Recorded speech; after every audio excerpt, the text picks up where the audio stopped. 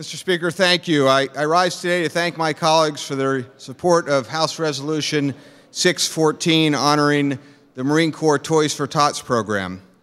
Mr. Speaker, the Toys for Tots program was founded nearly 70 years ago by Major Bill Hendricks. It was first adopted by the Marine Corps Reserve and then a year later adopted by the whole Marine Corps.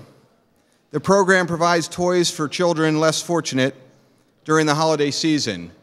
It's interesting to note that the logo for Toys for Tots, that is still used today, was designed by Mr. Walt Disney. Since the program began, nearly 500 million toys have been distributed to nearly 230 million children. Local campaigns are held nationwide, and hundreds of drop sites collect toys throughout the months of October, November, and December. When I was a young Marine stationed in Reading serving the reserves, the best duty this time of the year was to wear our dress blues and go to local malls to collect toys. As the holiday season is now upon us, I believe it is important to thank all the volunteers across the Commonwealth for their efforts in assisting this program, and I want to thank the United States Marine Corps for their continuing to bring smiles to children's faces across the nation each holiday season.